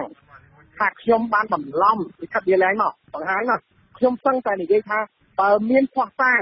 បញ្ជាក់ថាខ្ញុំខ្លែងបន្លំឯកសារលាលែងមិនបាច់ចាំដាក់ទៅក្រសួងមហាផ្ទៃនាំហត់ទេខ្ញុំចុះចេញពីតំណែងជាការបែកបាក់ការដណ្ដើមយកតំណែងប្រធានគណៈបកនិងការហែកហួរគ្នានៅក្នុងគណៈបកនយោបាយមួយតែងកើតជាញឹកញាប់នៅក្នុងឆាកនយោបាយនៅកម្ពុជាហើយគណៈបកដែលមានចំនួនបែបនេះតែងធ្លាក់ប្រជាប្រិយភាពបាត់ឈ្មោះឬត្រូវរំលាយតែម្ដងចំពោះគណៈបកល្បីៗរាប់តាំងពីគណៈបកប្រជាធិបតេយ្យសេរីនិយមព្រះពុទ្ធសាសនារបស់លោកសឿនសានគណៈបកជាតិខ្មែររបស់លោកសំរងស៊ីនិងគណៈបកហ្វុនស៊ិនពេជ្ររបស់សម្ដេចក្រមព្រះនរោត្តមរណរដ្ឋជាដើមត្រូវអ្នកវិភាគមើលឃើញថាការបែកបាក់ការដណ្ដើមយកគណៈបកឬតំណែងជាប្រធានគណៈបកនោះអាចជាល្បែងនយោបាយបំបែកបំបាក់និងរំលាយបង្កើតដោយគណៈបកកាន់អំណាចនាងខ្ញុំសុជីវីអាស៊ីសេរីប្រធានាធិបតី Washington លោកនាងកញ្ញាអ្នកស្ដាប់ជាទីមេត្រីចាកម្មវិធីអភិវឌ្ឍនៃអង្គការសហប្រជាជាតិ UNDP នៅកម្ពុជាតំណាងរបបក្រុងភ្នំពេញនិងសង្គមស៊ីវិលមួយចំនួនបានជួបពិភាក្សាគ្នាកាលពីថ្ងៃទី12ខែកញ្ញាម្សិលមិញដើម្បីស្វែងរកយន្តការបន្ថែមក្នុងការពង្រឹងកិច្ចគាំទ្រដល់ជនរងគ្រោះដោយសារការជួញដូរមនុស្សនៅអនុតំបន់ទន្លេមេគង្គអ្នកសម្របសម្រួលកម្មវិធីប្រឆាំងការជួញដូរមនុស្សនៃ UNDP គឺលោកលឹមតិត មានប្រសាសន៍ប្រាប់អាស៊ីសេរីតាមទូរស័ព្ទថាសកម្មភាពជួញដូរមនុស្សនៅកម្ពុជានិងនៅក្រៅប្រទេសគឺនៅតែបន្តកើតមានបើទោះបីជាអាជ្ញាធរក្រុងភ្នំពេញព្យាយាមបង្ក្រាបនិងទប់ស្កាត់យ៉ាងណាក្តីចាលោកបន្តថាគោលបំណងសំខាន់នៃសិក្ខាសាលានេះគឺដើម្បីចែករំលែកបទពិសោធន៍និងស្វែងរកវិធានការថ្មីជាបន្ថែមទៀតដើម្បីទប់ស្កាត់កម្មភាពជួញដូរមនុស្សនិងការផ្ដល់សេវាដល់ជនរងគ្រោះគឺយើងចង់ពង្រឹងយន្តការឲ្យកំណត់សញ្ញានិងបញ្ជូនជនរងគ្រោះគឺនៅល្ងាចហ្នឹងថ្ងៃសៀននេះយើងបានភាសាជាក្រុមហើយរកឲ្យថាអ្វីដែលមានស្រាប់តាក់ទងនឹងយន្តការហើយបញ្ជូនជនរងគ្រោះអ្វីដែលជាចំណុចខ្វះខាតហើយគួរធ្វើអ្វីខ្លះហើយតាមមានឧបសគ្គអីខ្លះនៅពេលដែលយើងធ្វើការងារដើម្បីបំពេញចំណុចខ្វះខាតបាទហើយក៏ពីយើងពិភាក្សាជាក្រុមទាំងអស់ហ្នឹងគឺយើងបានរកឃើញហើយចំណុចខ្វះខាតជាច្រើនហើយនឹងក៏អនុសាសន៍ជាច្រើនដែរយើងនឹងដាក់បញ្ចូលអនុសាសន៍ទាំងនោះចូលរួមគ្នាហើយពិនិត្យមើលអនុសាសន៍ដើម្បីកំណត់អត្ថប្រយោជន៍យើងត្រូវធ្វើអ្វីមុនដើម្បីពង្រឹងយន្តការបញ្ជូនជនរងគ្រោះនឹងបាទចាមន្ត្រី UNDP រូបនេះក៏បានដឹងផងដែរថាការជួញដូរមនុស្សនៅក្នុងស្រុកគឺមានការថយចុះជាងមុនក៏ប៉ុន្តែការជួញដូរពលកម្មឆ្លងដែនគឺនៅតែបន្តកើនឡើងខ្លាំងដោយសារកង្វះការយល់ដឹងបញ្ហាភាពក្រីក្រនិងខ្វះការងារធ្វើនៅក្នុងស្រុកលោកលំតិតបន្តថាសិក្ខាសាលារយៈពេល1ថ្ងៃកាលពីម្សិលមិញនេះគឺរៀបចំធ្វើឡើងនៅក្រសួងសង្គមគិច្ចដែលមានតំណាងចូលរួមចំនួន84នាក់មកពីកម្មវិធីអភិវឌ្ឍដោយអង្គការសហប្រជាជាតិ UNDP តំណាងក្រសួងសង្គមគិច្ចក្រសួងយុតិធម៌អាជ្ញាធរជាតិប្រយុទ្ធប្រឆាំងការជួញដូរមនុស្សនៃក្រសួងមហាផ្ទៃព្រមទាំងតំណាងពីអង្គការសង្គមស៊ីវិលមួយចំនួនចាមន្ត្រីឃ្លាំមើលការអភិវឌ្ឍសង្គមនិងអាណាព្យាបាលរស់នៅខេត្តបរសៃអនុមានការព្រួយបារម្ភជាខ្លាំងអំពីបញ្ហាអសន្តិសុខបន្ទាប់ពីទីតាំងលបែងស៊ីសងទាំងស្របច្បាប់និងគ្មានច្បាប់បានកើតមានឡើងរីកដូចផ្សិតហើយថាសមត្ថកិច្ចគ្រប់គ្រងមិនទាន់បានល្អដែលតែងតែបង្កឲ្យកើតមានបទល្មើសចាប់ចម្រិតមនុស្សជាបន្តបន្ទាប់សមត្ថកិច្ចនគរបាលនៃស្នងការដ្ឋានខេត្តបរសៃអនុបានដឹងថាបានឃាត់ខ្លួនជនសង្ស័យជនជាតិចិនចំនួន4នាក់ពាក់ព័ន្ធករណីបទល្មើសចាប់បង្ខាំងមនុស្សដោយខុសច្បាប់និងការធ្វើទរណកម្មចាប់ពីរដ្ឋធានី Washington អ្នកស្រីសុជីវីមានសេចក្តីរាយការណ៍មួយទៀតអំពីបញ្ហានេះមន្ត្រីសង្គមស៊ីវិលនិងប្រជាពលរដ្ឋមួយចំនួនរស់នៅខេត្តព្រះសីហនុបង្ហាញការព្រួយបារម្ភជាថ្មីទៀតនៅគ្រាដែលបទល្មើសចាប់បង្ខាំងមនុស្សខុសច្បាប់ជំរិតទារប្រាក់ដែលមានជនសង្ស័យជាជនជាតិចិនបន្តកើតមាននាទីប្រជុំជនក្នុងក្រុងព្រះសីហនុពួកគេសំណូមពរដល់សមត្ថកិច្ចស្ថាប័នពាក់ព័ន្ធពិសេសកម្លាំងនគរបាលនិងកងរាជអាវុធហត្ថខេត្តព្រះសីហនុឲ្យជួយបង្កើនសកម្មភាពការងាររបស់ខ្លួនឲ្យបានច្រើនថែមទៀតដើម្បីរក្សាសន្តិសុខសុវត្ថិភាពជូនប្រជាពលរដ្ឋភ្ញៀវទេសចរនិងអ្នកវិនិយោគទុនអ្នកស្រីជាបសុធារីអ្នកសម្របសម្រួលសមាគមអាត6ប្រចាំខេត្តព្រះសីហនុស្ថិតនៅក្នុងចំណោមអាណាព្យាបាលនិងមន្ត្រីសង្គមស៊ីវិលមួយចំនួនទៀតមានប្រសាសន៍ថារាល់ថ្ងៃនេះឃើញមានជនជាតិចិនបានបង្ហាញវត្តមានច្រើននៅក្នុងក្រុងព្រះសីហនុនិងប្រកបរបរអាជីវកម្មផ្សេងៗក្នុងនោះភាគច្រើនប្រកបអាជីវកម្មល្បែងស៊ីសងសន្តាគារកាស៊ីណូហាងម៉ាស្សានិងហាងលក់ដូរចំណីអាហារជាដើមអ្នកស្រីសុធារីកត់សម្គាល់ថាចំនួនដែលបង្កដោយជនជាតិចិនបានកើតមានច្រើនករណីក្នុងនោះបទល្មើសវាយកាប់ចាក់និងបទល្មើសចាប់បង្ខាំងមនុស្សជំរិតទារប្រាក់ក៏បានកើតមានជាបន្តបន្ទាប់យើងឃើញមានល្បែងស៊ីសងច្រើនកន្លែងហើយល្បែងស៊ីសងទាំងអស់នោះវាជាល្បែងដែលទំនើបទាន់សម័យគេអាចលេងនៅកន្លែងណាក៏បានហើយមួយទៀតឡងមកខេត្តបរសៃអនុយើងបានយកចិត្តទុកដាក់ក្នុងការបង្ក្រាបល្បែងស៊ីសងមិនឲ្យមាននេះមាននិយាយទៅមានតែប្រហែលជា2ឬ3កន្លែងទេតែល្បែងស៊ីសងហ្នឹងត្រូវបានសុំច្បាប់សុំអីត្រឹមត្រូវប៉ុន្តែនៅពេលបច្ចុប្បន្ននេះយើងឃើញថាវាច្រើនស្ទើរតែគ្រប់ទីកន្លែងហើយនៅក្នុងហ្នឹងវាមានកន្លែងខ្លះគឺអត់មានលើកផ្លាកលើកអីទេគឺលបែងនឹងឯងបានបើកស្ងាត់នៅក្នុងអាគារដែលគេហៅថាហ្គេមអនឡាញការព្រួយបារម្ភជាថ្មីម្ដងទៀតរបស់ប្រជាពលរដ្ឋរស់នៅខេត្តព្រះសីហនុនេះកើតមានបន្ទាប់ពីកាលពីថ្ងៃទី10ខែកញ្ញាកម្លាំងសមត្ថកិច្ចនៃស្នងការដ្ឋាននគរបាលខេត្តព្រះសីហនុបានចូលបង្ក្រាបករណីបទល្មើសបង្ខាំងមនុស្សខុសច្បាប់មួយករណីដោយបានឃាត់ខ្លួនបរិសុទ្ធជាជនសង្ស័យជនជាតិចិនចំនួន4នាក់និងរំដោះជនរងគ្រោះចំនួន2នាក់ចេញពីកណ្ដាប់ដៃជនល្មើសនិងចាប់បានវត្ថុតាងដូចជា ពិលឆក់ចំនួន2គ្រឿងនិងរថយន្ត1គ្រឿងបទល្មើសនេះកើតនៅក្នុងបន្ទប់លេខ409ជាន់ទី4នៃសន្តាគារនិងកាស៊ីណូខ្សាច់មាសស្ថិតនៅក្នុងក្រុមទី15ភូមិ4សង្កាត់4ក្រុងព្រះសីហនុដោយជនសង្ស័យ4នាក់បានចាប់បង្ខាំងបរិសម្នាក់និងស្ត្រីម្នាក់ធ្វើទារុណកម្មអ្នកស្រីជាបសុធារីបានកត់សម្គាល់ថាបទល្មើសបានកើតឡើងដោយសារតែល្បែងស៊ីសងកើតមានប្រងព្រាតក្នុងទីប្រជុំជនក្នុងក្រុងទេសចរមួយនេះហើយអាជ្ញាធរគ្រប់គ្រងមិនទាន់បានល្អហើយកាលណាមានលបាយស៊ីសងច្រើនអញ្ចឹងវាអាចមានបញ្ហាតាក់ទងទៅនឹងសន្តិសុខដែរព្រោះអ្នកលេងវាអាចមានការចាប់ចម្រិតឬក៏មានលក្ខណៈជាការចងការប្រាក់អីចឹងទៅហើយក្នុងករណីដែលកូនណុលអត់មានលុយសងអីចឹងទៅវាអាចធ្វើឲ្យមានការគំរាមកំហែងទៅដល់សមាជិកក្រុមគ្រួសារអញ្ចឹងសម្រាប់ប្រជាពលរដ្ឋដែលរស់នៅទីនេះក៏ដូចជាប្រជាពលរដ្ឋផ្សេងទៀតដែរជាពិសេសសមាជិកគ្រួសារទាំងអស់គឺចង់ឲ្យមានការបើកលបែងស៊ីសងទេព្រោះយើងដឹងហើយថាលបែងស៊ីសងតែងតែបង្កឲ្យមានបញ្ហាអសន្តិសុខហើយវាធ្វើឲ្យមានបទល្មើសផ្សេងកើតឡើងដោយសារតែបង្កឡើងដោយសារអ្នកដែលចាញ់លបែងនឹងហើយវាធ្វើឲ្យគ្រួសារនឹងជួបប្រទះនូវភាពក្រីក្រសមត្ថកិច្ចនគរបាលឲ្យដឹងថាករណីជំរិតទារប្រាក់ថ្មីនេះការឡើងដោយសារតែជនរងគ្រោះបានធានាលុយចំនួន 10,000 យួនគឺប្រមាណជិត $15,000 ពីក្រុមជនសង្ស័យដើម្បីឲ្យមិត្តភ័ក្តិយកទៅលេងល្បែងនៅកាស៊ីណូឆាងយូពេលលេងចាញ់មិត្តភ័ក្តិរបស់ជនរងគ្រោះគ្មានលុយសងក្រុមជនសង្ស័យក៏បានចាប់ជនរងគ្រោះឃុំឃាំងក្នុងបន្ទប់ហើយធ្វើទរណកម្មវាយធ្វើបាបប្រើពិលឆក់បង្ខំឲ្យជនរងគ្រោះសរសេរលិខិតជំពាក់ប្រាក់សមត្ថកិច្ចនគរបាលបានដឹងថាបច្ចុប្បន្នការិយាល័យនគរបាលព្រហ្មទណ្ឌកម្រិតស្រាលនៃស្នងការដ្ឋាននគរបាលខេត្តព្រះសីហនុកំពុងបន្តនីតិវិធីតាមផ្លូវច្បាប់លើជនសង្ស័យដែលជាជនជាតិចិនទាំង4នាក់នោះនាងខ្ញុំសុជីវីអាស៊ីសេរីប្រធានាធិបតី Washington ចាលោកនាងជាទីមេត្រីតកតងនឹងបញ្ហាអសន្តិសុខនៅខេត្តបរសៃនុនេះដែរលោកសខេងរដ្ឋមន្ត្រីក្រសួងមហាផ្ទៃបានបញ្ជាឲ្យអង្គភាពសំខាន់ចំនួន4ដែលស្ថិតនៅក្រោមក្រសួងមហាផ្ទៃចុះធ្វើអន្តរាគមន៍ដោះស្រាយបាតុភិបដែលកើតមាននៅក្នុងខេត្តនេះជាបន្ទាន់ឧបករណ៍ផ្សព្វផ្សាយរបបក្រុងភ្នំពេញបានត្រង់សម្ដីលោកសខេងមកផ្សាយកាលពីថ្ងៃពុធទី12ខែកញ្ញាម្សិលមិញថាក្រសួងមហាផ្ទៃនឹងរៀបចំក្រុមការងារមួយដើម្បីទៅគាំទ្រដល់រដ្ឋបាលខេត្តបរសៃនុដែលក្នុងនោះលោកថាមានអគ្គនាយកដ្ឋានចំនួន4ព្រមទាំងរៀបចំជាក្រុមមួយហៅថាក្រុមប្រតិបត្តិការឬក៏ក្រុមគាំទ្រដែលក្រុមទាំងនេះគឺដើម្បីជួយដោះស្រាយនៅបញ្ហាទាំងឡាយដែលខេត្តមិនមានលទ្ធភាពក្នុងការបង្ក្រាបបទល្មើសនៅទីនោះអង្គភាពចំនួន4នោះរួមមានអគ្គនាយកដ្ឋានរដ្ឋបាលអគ្គស្នងការដ្ឋាននគរបាល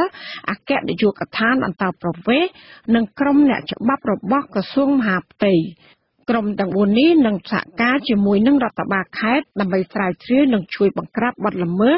ព្រមទាំងសកម្មភាពមិនប្រក្រតីមួយចំនួនដែលកើតមាននៅក្នុងខេត្តបរសៃហនុ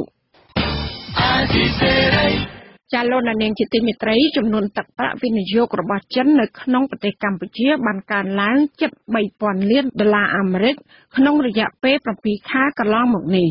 ទីភ្នាក់ងារព័ត៌មានរដ្ឋកម្ពុជាអាកាពេផ្សាយថាលោកហ៊ុនសែនបានថ្លែងប្រាប់ក្រុមវិនិយោគិនមកពីក្រុមហ៊ុនចិនចំនួន6នៅក្នុងកិច្ចប្រជុំមួយនៅក្នុងប្រទេសចិនកាលពីថ្ងៃទី11ខែកញ្ញាថាតម្លៃវិនិយោគទុនសរុបពីប្រទេសចិននៅកម្ពុជាបានកើនឡើងជិត $3,000 លានសហរដ្ឋអាមេរិកចាលោកហ៊ុនសែនដែលបានទៅចូលរួមនៅក្នុងពិព័រណ៍ចិនអាស៊ានលើកទី15នៅក្នុងប្រទេសចិនក៏បានឲ្យដឹងផងដែរថាតម្លៃវិនិយោគទុនសរុបរបស់ប្រទេសចិននៅក្នុងប្រទេសកម្ពុជាក្នុងរយៈពេល3ឆ្នាំកន្លងមកនេះគឺបានកើនឡើងគួរឲ្យកត់សម្គាល់ពីជិត $1,000 លានអាមេរិកក្នុងឆ្នាំ2016ទៅដល់ជិត $2,000 លានអាមេរិកក្នុងឆ្នាំ2017លោកហ៊ុនសែនក៏បានថ្លែងទៀតថាមានអ្នកទេសចរចិនជាង1 លាននាក់បានមកទស្សនាប្រទេសកម្ពុជាហើយមានក្រុមហ៊ុនអាកាសចរចិនចំនួន16ក្រុមហ៊ុនកំពុងបម្រើការហោះហើរដោយត្រង់រវាងប្រទេសចិននិងកម្ពុជាកាលពីពេលថ្មីនេះលោកហ៊ុនសែនក៏បានថ្លែងការពីចំពោះការហូរចូលដោយគំហុកនៅវិនិយោគទុននិងជនជាតិចិនមកកាន់ប្រទេសកម្ពុជាថាជារឿងល្អដោយលោកលើកឡើងថាជនជាតិចិនទាំងនោះមកកម្ពុជាក្នុងនាមជាអ្នកទេសចរហើយថាមិនបានស្នាក់នៅកម្ពុជារហូតនោះឡើយ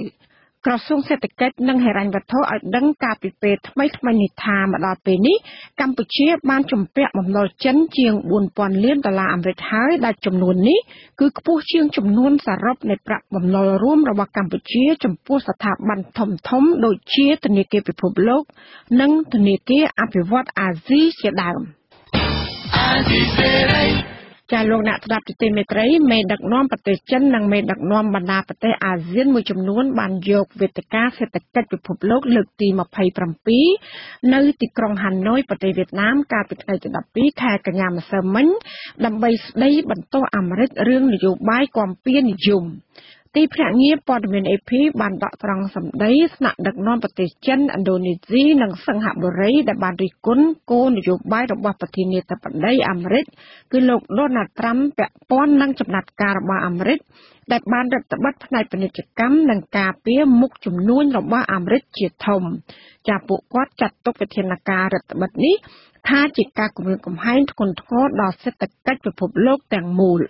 ប្រធានាធិបតីអាមេរិកលោក Donald Trump កាលពីថ្ងៃទី7ខែកញ្ញាកន្លងទៅនេះបានត្រៀមដាក់ទណ្ឌកម្មផ្នែកពន្ធដារបន្ថែមចំនួន $267,000 លានអាមេរិកថែមទៀតលើផលិតផលដែលនាំចូលអាមេរិកពីប្រទេសចិនទោះបីជាការដាក់ទណ្ឌកម្មនេះធ្វើឲ្យប៉ះពាល់ដល់ប្រទេសចិននិងអាមេរិកព្រមទាំងសេដ្ឋកិច្ចពិភពលោកទាំងមូលក៏ដោយក៏លោក Donald Trump ត្រូវតែអនុវត្តវិធានការនេះដោយសារតែលោកធ្លាប់បានសន្យាមុនជាប់ឆ្នោតថាលោកនឹងការពារការងាររបស់ប្រជាពលរដ្ឋអាមេរិកនិងលុបបំបាត់អនុភាពពាណិជ្ជកម្មរវាងសហរដ្ឋអាមេរិកនិងប្រទេសដទៃទៀតនៅលើពិភពលោកចាលោកនាងកញ្ញាទៅបានស្ដាប់ព័ត៌មានប្រចាំថ្ងៃរបស់វិទ្យុអាស៊ីសេរីដែលរៀបចំជូនដោយនាងខ្ញុំម៉ៃសុធានីសូមលោកនាងកញ្ញារងចាំស្ដាប់សេចក្តីរាយការណ៍ផ្សេងៗនៅក្នុងការផ្សាយរបស់យើងនាពេលបន្តិចទៀតនេះ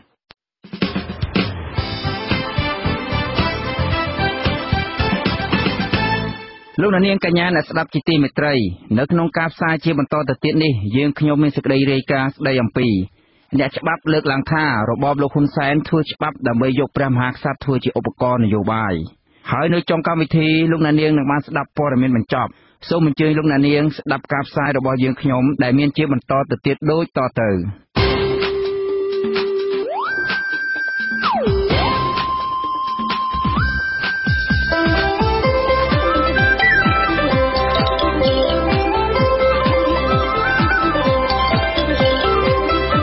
សេចក្តីរាយការណ៍ពិស្ដារ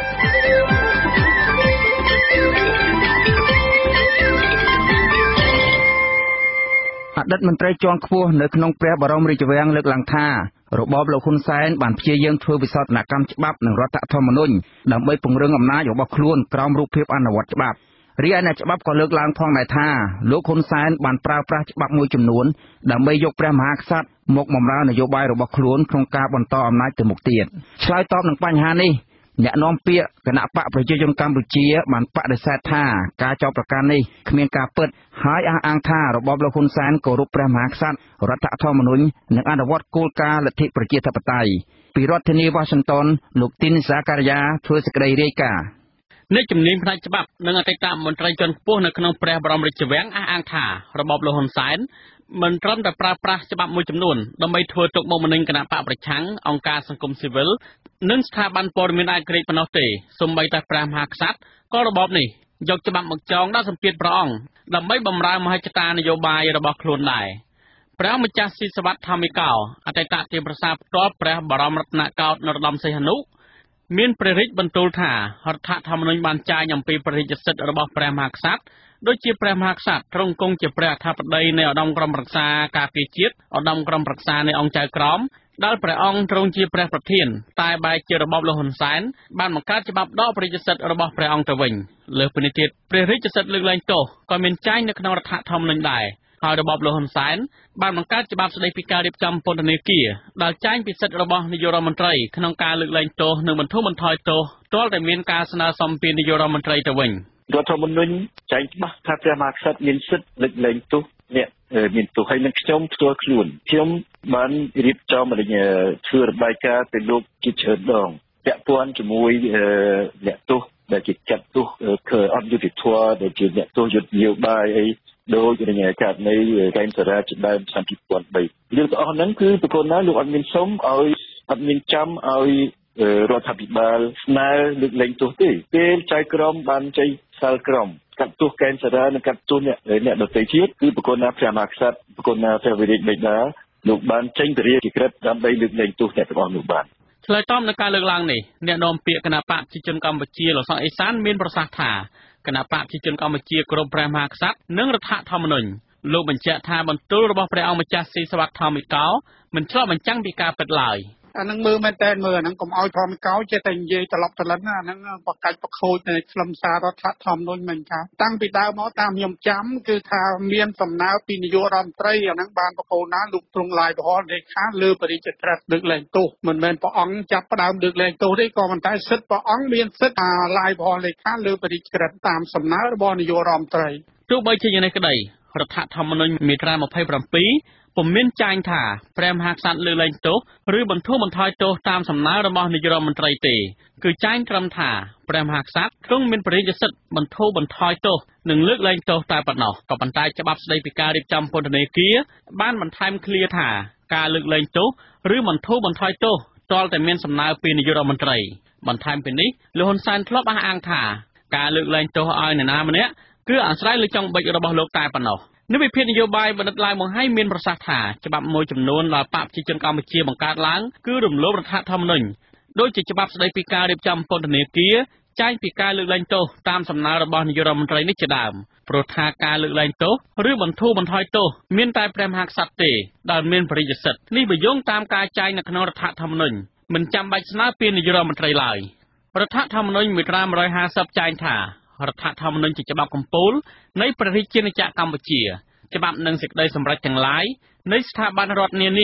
ត្រូវស្របនឹងរដ្ឋធម្មនុញ្ញជាដាច់ខាតព្រះម្ចាស់ស៊ីសវត្ថធម្មិកោបន្ថែមថារបបលហ៊ុនសែនមិនធ្វើតាមព្រះមហាក្សត្រនិងរដ្ឋធម្មនុញ្ញជាច្រើនទៀតដូចជាករណីបរិរងគ្រោះដីធ្លីដាក់ញត្តិថ្វាយព្រះមហាក្សត្រដើម្បីដោះស្រាយបញ្ហាចំនួនដីធ្លីជូនពលរដ្ឋនោះក៏ប៉ុន្តែក្រោយពេលព្រះមហាក្សត្របានបញ្ជូនទៅក្រសួងយុទ្ធភ័ពទីស្តីការគណៈរដ្ឋមន្ត្រីឬស្ថាប័នពាក់ព័ន្ធដទៃទៀតតែសំណុំរឿងចំនួនដីធ្លីមួយចំនួនរបបរបស់លោកហ៊ុនសែនមិនបានអនុវត្តដោះស្រាយជូនពលរដ្ឋឡើយនិវិភាគលើកឡើងថារបបលោកហ៊ុនសែនបានធ្វើច្បាប់និងវិសោធនកម្មច្បាប់មួយចំនួននឹងរដ្ឋធម្មនុញ្ញដើម្បីពង្រឹងអំណាចរបស់ខ្លួនតែប៉ុណ្ណោះមិនមែនអនុវត្តតាមខ្លឹមសារនៃរដ្ឋធម្មនុញ្ញឡើយដូចជាការពិពេលថ្មីនេះការបង្កើតច្បាប់ស្តីពីការរៀបចំនិងការប្រព្រឹត្តទៅនៃទីស្តីការគណៈរដ្ឋមន្ត្រីដែលផ្ដល់សិទ្ធិជូននាយករដ្ឋមន្ត្រីនិងការតែងតាំងមន្ត្រីរាជរដ្ឋាភិបាលជាដើមការធ្វើវិសោធនកម្មច្បាប់ស្តីពីការរៀបចំការបោះឆ្នោតច្បាប់ស្តីពីគណៈបកនយោបាយច្បាប់ស្តីពីការរៀបចំនិងការប្រព្រឹត្តទៅនៃគណៈកម្មាធិការជាតិរៀបចំការបោះឆ្នោតនិងច្បាប់ផ្សេងៗមួយចំនួនទៀតក៏ប៉ុន្តែនៅក្នុងចំណោមការធ្វើវិសោធនកម្មច្បាប់ទាំងនេះព្រះមហាក្សត្រពុំបានឡាយព្រះហស្ថលេខាលើការធ្វើវិសោធនកម្មច្បាប់មួយចំនួននេះឡើយឧទាហរណ៍ដូចជាច្បាប់3ទាក់ទងនឹងការបោះឆ្នោតកាលពីចុងឆ្នាំ2017ជាដើមគឺព្រះអង្គបានយាងទៅកាន់ទីក្រុងប៉េកាំងនៅគ្រានោះដែលអ្នកវិភាគមើលឃើញថាព្រះអង្គគេចវេះពីការឡាយប្រហោះលេខាទទួលស្គាល់ច្បាប់ដ៏ចម្រុងចម្រាស់ដែលអ្នកច្បាប់ជាតិនិងអន្តរជាតិចាត់ទុកថាជាច្បាប់បំផ្លាញលទ្ធិប្រជាធិបតេយ្យដូចជាការដណ្ដើមយកអាសនៈសភារបស់គណៈបកប្រឆាំងយកទៅចែកជូនគណៈបកដែលមិនបានជាប់ឆ្នោតនិងការរំលាយគណៈបកសង្គ្រោះជាតិជាដើមក្រោយពីរបបលហ៊ុនសែនបានធ្វើវិសោធនកម្មច្បាប់មួយចំនួនដើម្បីពង្រឹងអំណាចរបស់ខ្លួននោះក៏នៅមានករណីជាច្រើនទៀតដែលអ្នកវិភាគមើលឃើញថារបបលហ៊ុនសែនបានដាក់សម្ពាធទៅលើអង្គព្រះមហាក្សត្រនរោត្តមសីហមុនីដើម្បីបង្កើតរបបថ្មីដែលជារបបឯកបកបង្កើតឡើងក្រោយពីព្រឹត្តិការណ៍ថ្ងៃទី29កក្កដាឆ្នាំ2018នេះដែរស្ថាបនិកបណ្ដាញព្រះសង្ឃឯករាជ្យដើម្បីយុត្តិធម៌សង្គមព្រះតេជគុណបបន្ទិញមានថ្នាក់ដីកាថារបបលហ៊ុនសែនយកព្រះមហាក្សត្រជាឧបករណ៍នយោបាយដើម្បីបម្រើមហិច្ឆតានយោបាយរបស់ខ្លួនដែលធ្វើឲ្យព្រះអង្គខ្លាយទៅជាជនរងគ្រោះដោយដែលបរដ្ឋខ្មែរស្ទើរពេញមួយនគរដែរព្រះតេជគុណបបន្ទិញសង្កត់ធ្ងន់ថាបច្ចុប្បន្ននេះបរដ្ឋខ្មែរមួយចំនួនធំលែងយកវត្តនិងវាំងជាទីពឹងដោយកាលពីមុនបានទៀតហើយព្រោះថាសម្បីតែព្រះសង្ឃមួយភាគធំក៏ស្ថិតនៅក្រោមឥទ្ធិពលអំណាចលោកហ៊ុនសែនដែរបើមែនទែនទៅគេអាចថាព្រះមហាក្សត្រសប្ងៃនេះគេអាចធ្វើស៊ីបានបើនិយាយភាសាសាមញ្ញហើយមិនត្រឹមតែគេអាចធ្វើស៊ីបានទេគេអាចប្រើទៅជាឧបករណ៍នឹងគេរុញឲ្យព្រះអង្គខ្លាយទៅជាចំណាប់ខ្មាំងព្រះអង្គព្រះមហាក្សត្រនៅពេលនេះម៉ោងនេះប្រៀបបានដូចតឡាយឬក៏ឃ្លូកនៅក្នុងវងបលារីកទៅខាងណាក៏មុតរីកទៅឆ្វេងក៏មុតស្ដាំក៏មុតអ្វីដែលអ្នកច្បាប់និងអ្នកវិភាគលើកឡើងពីព្រះមហាក្សត្រ បានខ្លាយជាចំណាប់ខ្មាំងនយោបាយរបស់គណៈបកប្រជាជនកម្ពុជានៅពេលចុងក្រោយនេះគឺការយាងចូលជាអធិបតីនៅក្នុងការបើកសម័យប្រជុំសភាជាលើកដំបូងកាលពីថ្ងៃទី6 កញ្ញាទោះបីជាការយាងរបស់អង្គព្រះមហាក្សត្រមានចែងនៅក្នុងរដ្ឋធម្មនុញ្ញក្តីប្រធានសហគមន៍ជាតិនិងអន្តរជាតិពិសេសប្រទេសប្រកាន់របបប្រជាធិបតេយ្យមិនទទួលស្គាល់លទ្ធផលបោះឆ្នោតដែលគេចាត់ទុកថាជាការបោះឆ្នោតក្លែងក្លាយនោះឡើយក្រៅពីការបង្កើតសភានិងរបបឯកបកហើយព្រះមហាក្សត្រនរោត្តមសីហមុនីនិងសម្ដេចម៉ែបានយាងទៅពិនិត្យព្រះរាជសក្ខភាពនៅទីក្រុងប៉េកាំងភ្លាមៗតើតើនៅបញ្ហារបបលហ៊ុនសែនចាប់យកព្រះមហាក្សត្រជាចំណាប់ខ្មាំងនយោបាយតាមមើលទៅព្រះមហាក្សត្រនរោត្តមសីហមុនីហាក់ពិបាកនឹងដកខ្លួនចេញពីគំនាបនយោបាយពីគណៈបកកណ្ដាលអំណាចណាស់ប្រធានលោកហ៊ុនសែនធ្លាប់បានប្រមានរំលាយស្ថាប័នរាជបល្ល័ង្កតាំងពីចំនួនព្រះបិតារបស់ព្រះអង្គមកម្លេះកាលពីឆ្នាំ2005ដែលគេមើលឃើញថាជាការចាប់បង្ខំឲ្យព្រះបរមរតនកោដ្ឋនរោត្តមសីហនុចុះហត្ថលេខាលើសន្ធិសញ្ញាបំពេញបន្ថែមឆ្នាំ2005អ្នកជំនាញផ្នែកច្បាប់បណ្ឌិតហៀងរិទ្ធីមានប្រសាសន៍ថាស្ថាប័ននីតិប្រតិបត្តិគ្រប់គ្រងកងកម្លាំងប្រដាប់អាវុធទាំងមូលរំលោភលើរដ្ឋធម្មនុញ្ញបើទោះបីជារដ្ឋធម្មនុញ្ញមាត្រា23ចែងថាព្រះមហាក្សត្រទ្រង់ជាមេបញ្ជាការកម្ពុជានៃកងយុទ្ធពលខេមរៈភូមិន្ទក្តីនាយករដ្ឋមន្ត្រីគឺមានកងទ័ពនៅក្នុងដៃហើយរីឯរដ្ឋធម្មនុញ្ញមាត្រា23បានចែងថាព្រះមហាក្សត្រទ្រង់ជាមេបញ្ជាការកម្ពុជានៃកងយុទ្ធពលខេមរៈភូមិន្ទក៏ប៉ុន្តែមិនមែនចែងក្នុងរដ្ឋធម្មនុញ្ញតែរីឯកម្លាំងទ័ពយើងឃើញថានៅក្នុងដៃនាយករដ្ឋមន្ត្រីម្យ៉ាងវិញទៀតទាំងព្រះអង្គម្ចាស់ស៊ីសវត្ថធម្មិកោទាំងអ្នកច្បាប់បញ្យល់ថាមូលហេតុចម្បងដែលធ្វើឲ្យរបបលហ៊ុនសែនប្រើប្រាស់ស្ថាប័នព្រះរាជបល្ល័ង្កជាឧបករណ៍នយោបាយរបស់ខ្លួននឹងធ្វើវិសោធនកម្មច្បាប់ផ្សេងៗរំលោភលើរដ្ឋធម្មនុញ្ញម្ដងហើយម្ដងទៀតនេះដោយសារតែក្រមប្រឹក្សាធម្មនុញ្ញជាស្ថាប័នធម្មនុញ្ញមានសមត្ថកិច្ចធានាការពារការគោរពរដ្ឋធម្មនុញ្ញបកស្រាយរដ្ឋធម្មនុញ្ញនិងច្បាប់ដល់សភាប្រសិទ្ធិបានពិនិត្យនិងអនុម័តនោះគឺសមាជិកទាំង9រូបនៃស្ថាប័ននេះភាគច្រើនជាសមាជិកមកពីគណៈបកប្រជាជនកម្ពុជាដែលមិនឈរលើគោលការណ៍ឯករាជ្យខ្ញុំទីនសាការីយ៉ាអាស៊ីសេរីពីរដ្ឋធានី Washington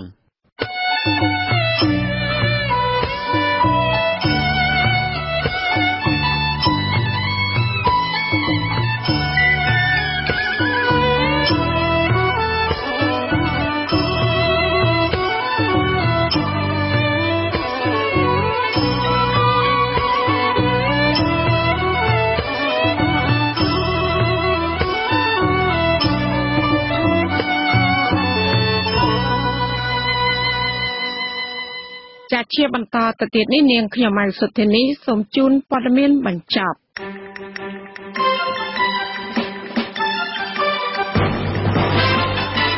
សភាសហភាពអឺរ៉ុបបានដាក់បញ្ចូលបញ្ហារំលោភសិទ្ធិមនុស្សនិងការបំផ្លាញប្រជាធិបតេយ្យចូលទៅក្នុងរបៀបវារៈ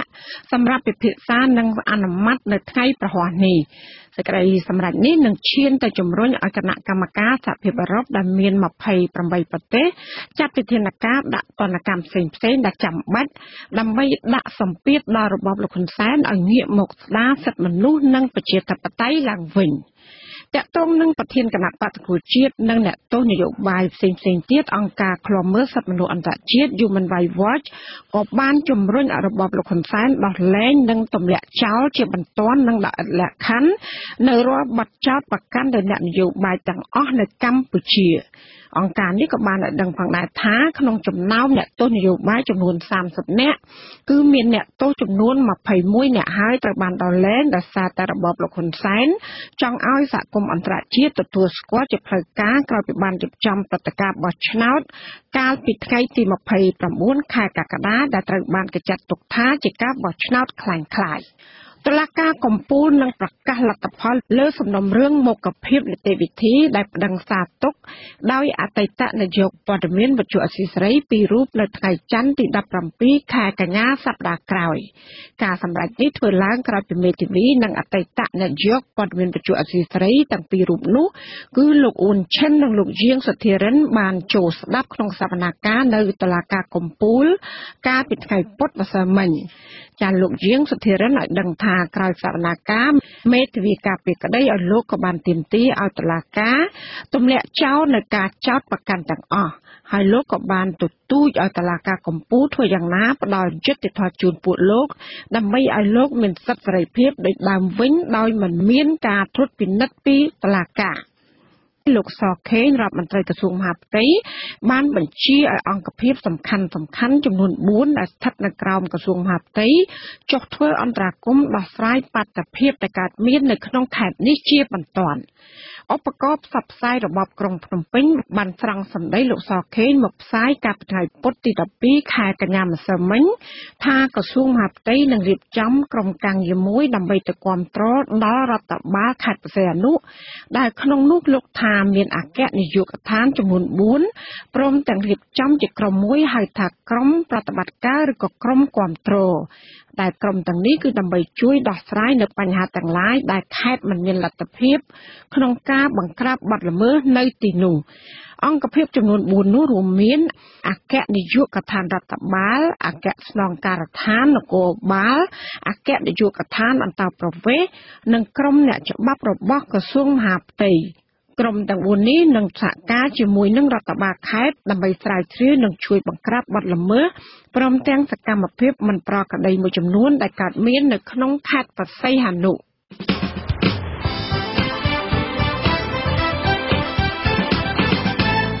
លោកនាងកញ្ញាអ្នកស្ដាប់ជាទីមេត្រីការផ្សាយរយៈពេល1ម៉ោងនៃវិទ្យុអាស៊ីសេរីជាភាសាខ្មែរនៅពេលនេះចប់តែប៉ុណ្ណេះចាយើងខ្ញុំទាំងអស់គ្នាសូមជូនពរលោកនាងព្រមទាំងក្រុមគ្រួសារទាំងអស់សូមជួបប្រកបតែនឹងសេចក្តីសុខចម្រើនរុងរឿងកុំបីឃ្លៀងឃ្លាតឡើយខ្ញុំបាទថនតារ៉ូចានាងខ្ញុំម៉ៅសុធានីព្រមទាំងក្រុមការងារទាំងអស់នៃវិទ្យុអាស៊ីសេរីសូមអរគុណនិងសូមជម្រាបលាចាសូមជម្រាបលា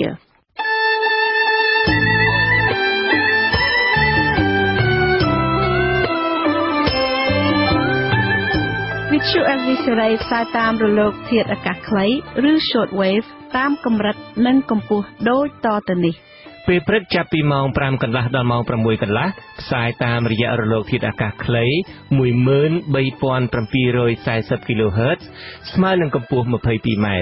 និង 15275 kHz ស្មើនឹងកម្ពស់ 20m ពេលយប់ចាប់ពីម៉ោង 7 កន្លះដល់ម៉ោង 8 កន្លះតាមរយៈរលកធាតុអាកាសខ្លី 9700 kHz ស្មើនឹងកម្ពស់ 31m និង 12140 kHz ស្មើនឹងកម្ពស់ 25m លោកអ្នកនាងក៏អាចស្ដាប់ការផ្សាយរបស់យើងផ្ទាល់តាមប្រព័ន្ធអ៊ីនធឺណិតដោយចូលទៅកាន់គេហទំព័រ www.rfa.org/khmer ក្រៅពីនេះលោកអ្នកនាងក៏អាចអាននិងទស្សនាព័ត៌មានវិទ្យុអាស៊ីសេរីលើទូរស័ព្ទដៃរបស់លោកអ្នកផ្ទាល់សូមលោកអ្នកនាងចូលទៅកាន់បណ្ដាញសង្គម Facebook ដែលមានអាសយដ្ឋាន www.facebook.com/RFA Cambodia និង YouTube www.youtube.com/RFA Khmer Video សូមអញ្ជើញលោកអ្នកនាងចុច like ឬចុច subscribe ដើម្បីទទួលបានព័ត៌មានថ្មីទាន់ហេតុការណ៍និងទស្សនាវីដេអូផ្សេងៗទៀតបានគ្រប់ពេលវេលា